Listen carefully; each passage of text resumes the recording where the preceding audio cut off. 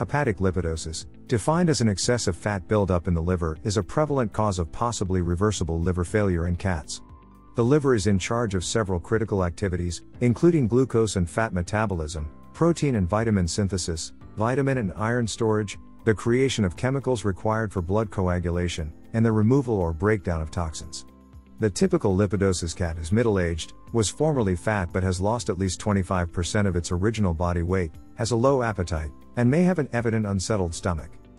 Cats with severe liver illness may also suffer from electrolyte imbalances or vitamin shortages.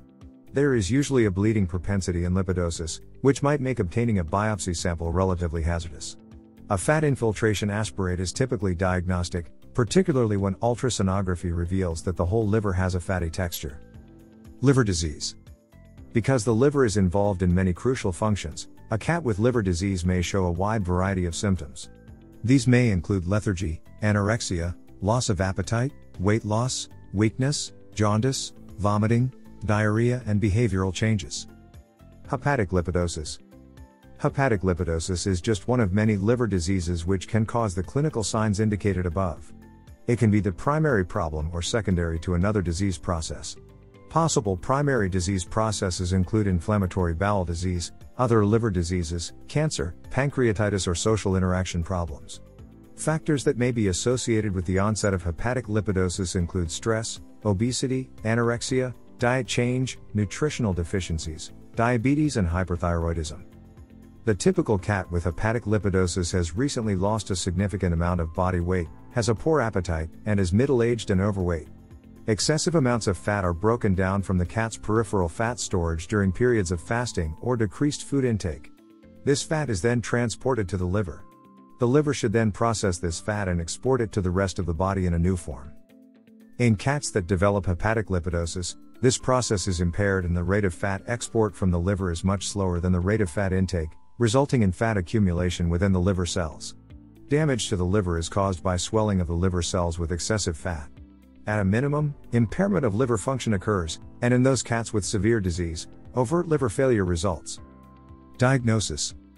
The suspicion that a cat is suffering from liver disease is confirmed by physical examination, a thorough history including diet and medications, comprehensive blood work, and abdominal ultrasound. The definitive diagnosis of hepatic lipidosis requires visualization of fat globules in the liver cells. This can only be accomplished through needle aspiration or biopsy of the liver. Hello. This video is sponsored by BMX Pets. Are you looking for high-quality cat collars at an affordable cost? Check out bmxpets.com. Use coupon code KittenLife to get 20% off. Treatment. Regardless of the cause, the basic treatment for hepatic lipidosis is the same. Many cats will be dehydrated and completely anorexic when brought to the hospital. Intravenous fluids are used to correct dehydration. Most cats with hepatic lipidosis refuse to eat, yet the only way to reverse the process of fat accumulation within the liver is through aggressive feeding. This supplies your cat with his or her full caloric requirements. Force feeding your cat is an option, but most cats are not very cooperative, and meeting their caloric requirements is difficult at best. Cats also seem to develop food aversions quite easily, and the unpleasant experience of force feeding may further delay your cat's return to self-feeding. Placement of a feeding tube into the stomach or neck, respectively, is the most satisfactory method to manage feedings. The percutaneous gastrostomy tube is placed using an endoscope and requires a short duration of anesthesia. An esophagostomy tube also requires anesthesia. This tube is placed into your cat's esophagus through a small hole in the neck.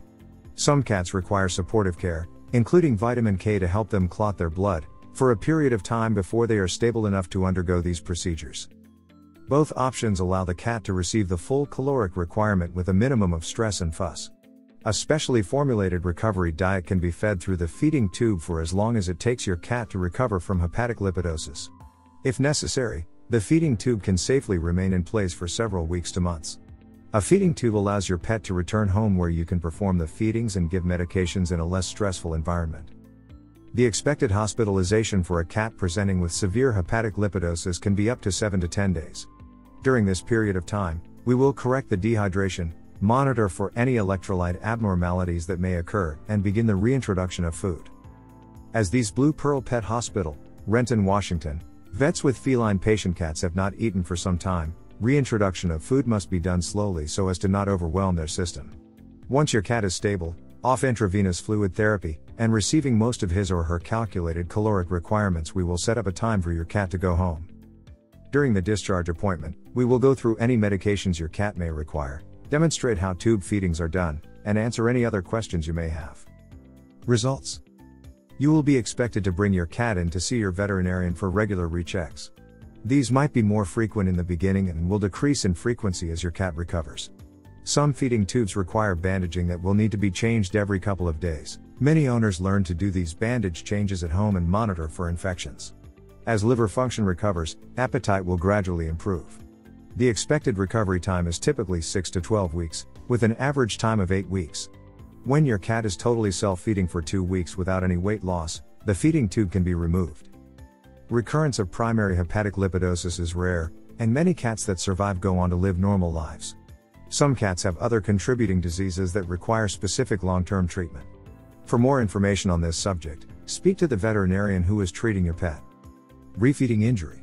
When a patient has been in a starvation state for a while and then begins to eat, some serious metabolic problems may occur in the first few days as metabolism changes.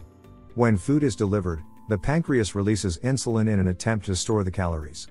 Unfortunately, insulin also drives circulating potassium inside cells, and cats with hepatic lipidosis are often depleted of potassium to start out with. This sudden drop in potassium can make a cat quite weak, causing drooping neck, listlessness, urine retention or inability to urinate normally, heart muscle depression, and more. Similarly, insulin will drive phosphate into cells in a similar way, leaving the bloodstream depleted. Red blood cells will not have enough phosphate to maintain their own structure. They burst, causing severe anemia. If the blood phosphate level drops below 2.2 mg/dl, an IV supplement will be needed. After the phosphate level has started to rise, an oral supplement of phosphate, usually lactose-free cow's milk, works well. Expect your cat to be monitored in the hospital for the first 3 days following initiation of nutritional support, and possibly longer. Refeeding injuries can be usually avoided by starting with half, or less, of the required amount of calories and gradually working up to the full nutritional requirement over a few days. Having a low blood potassium level at the time of lipidosis diagnosis is associated with an increased chance of death. Many people are reluctant to place or work with feeding tubes and want to try feeding their cats at home. There is no room for tentative treatment when it comes to this disease. Cats that show a 50% drop in total bilirubin level within 7 to 10 days are statistically likely to survive. Keep in mind that hepatic lipidosis rarely happens for no apparent reason. If there is an underlying cause, it must also be addressed. If you enjoyed this video, kindly press the like button. Also, don't forget to subscribe with notifications on, so that you don't miss out on videos like this. Thank you for watching.